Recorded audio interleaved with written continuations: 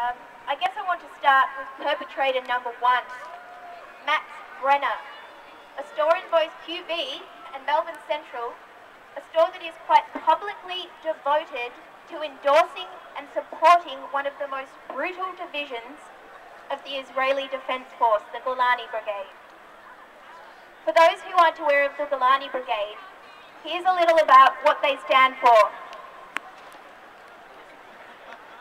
In 2009, the Golani Brigade played an essential role in the assault on Gaza, which took the lives of 1,400 Palestinians. Shame!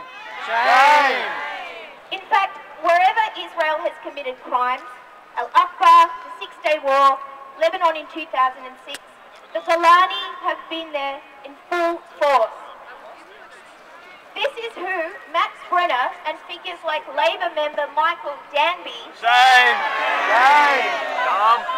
Michael Danby, who publicly stated that those who protest against such people and their crimes need to look into their soul.